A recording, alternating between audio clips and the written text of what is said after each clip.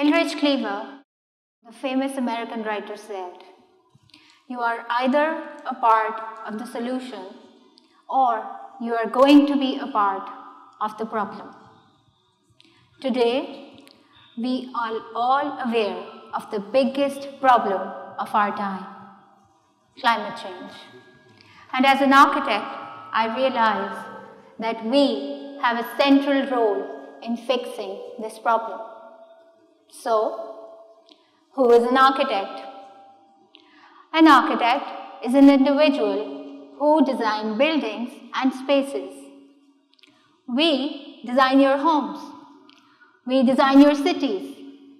We design the very fabric of the society you live in.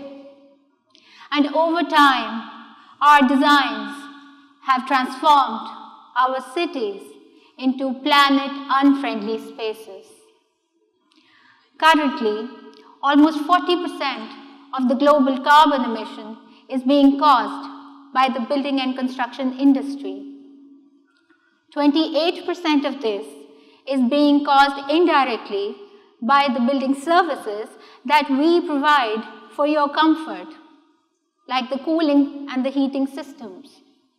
These systems run on electricity, which is generated in power plants, run on fossil fuels. Therefore, we become a part in polluting the global atmosphere.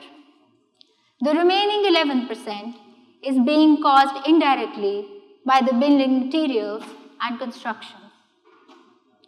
It is estimated that by the end of the year 2040, 2/3 of the global building stock will be buildings that are built today.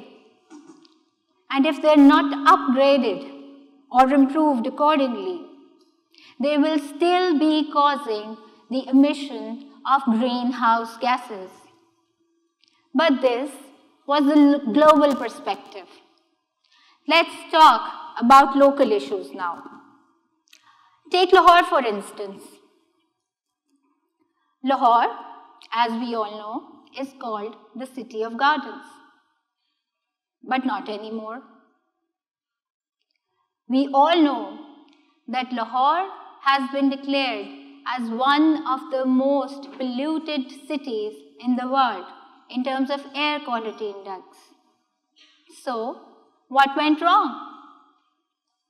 Let's take a step back in time. Before the so-called construction revolution, most of the houses in Lahore had a courtyard or a sehen or a veda, as we call it in Punjabi. There was a corridor around the courtyard, and all the rooms in the house opened into the corridor. The rooms had high ceilings with openable ventilators. This sort of plan made all the houses cross-ventilated and well-lighted. Thicker masonry walls, which were whitewashed, was another feature of these old homes. This resulted in hot air to rise up and move through the hatches, leaving the rooms comfortable throughout summers. In winters, the direct sunlight in the courtyard provided the much-needed heat, making the rooms warm well into the evening. Thus, this sort of architectural planning made the houses comfortable and appropriate for the environment that we lived in. But this was our architectural legacy. But the design changed drastically towards the end of the 20th century. After a boom in the real estate sector, new privately owned housing schemes emerged and spread like mushrooms.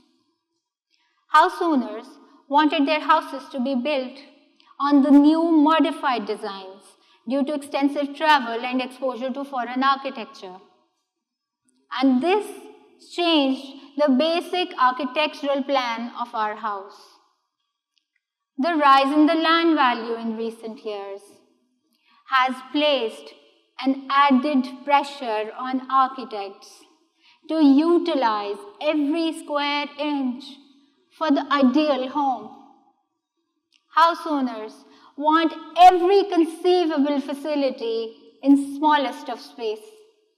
And to achieve that, nowadays, we provide thinner masonry walls, concrete slabs for roofs, lights, fans, false ceilings, air conditioning, and its toll is being felt on the environment.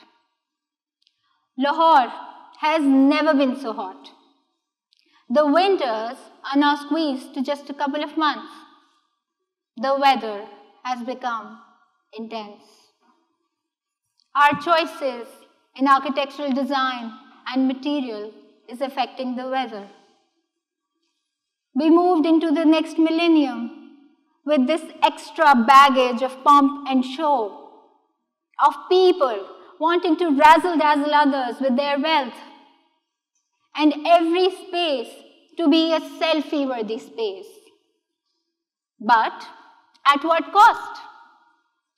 Architects are not just designers. We need to act as social scientists and planet activists and make our clients realize that each line that we sketch has a practical implication on the environment. So, what to do in this situation? How can architects shift the balance in favor of the climate? Well, this can be achieved very easily. Let's revisit the courtyard home again. It was a house that breathed. It inhaled and exhaled like its inhabitants. Our ancestors may not have known fancy words like passive design techniques, yet they were able to create spaces which were in complete sync with the environment. Let's learn from them. Let's learn from our past. Let's incorporate these passive design techniques into our buildings. In terms of material, instead of thicker masonry walls, we can give cavity walls. Air trapped inside these cavities can act as a natural insulating material. This technique can also be used for roofs. Roofs of existing buildings can also be insulated with the help of using mud pots, or they can be painted white. Providing roof gardens is another solution for both new and existing buildings. To counter heat, sunshades can also be provided in accordance with the sun orientation. Sun orientation should be kept in mind while planning and designing new housing schemes and buildings. Architects should convince their clients to use indigenous and locally available materials to minimize the carbon footprint of the buildings. And lastly, we must look into policy making. All stakeholders, including political leaders, government officials, experts, activists, and academics, should sit together to come up with solutions which address the building and construction problems. In the end, I would like all of you to have a moment of introspect. Our dwellings are not homes. They're merely boxes wrapped in gaudy wrapping papers, filled with lavish ornaments. Let's make our houses homes again. Let's learn from our heritage. Let's learn from that wisdom and incorporate it in our modern design solutions. Because ultimately, if I may borrow words from the famous architect Julia Brown, my buildings will be my legacy. They will speak for me long after I'm gone. Thank you.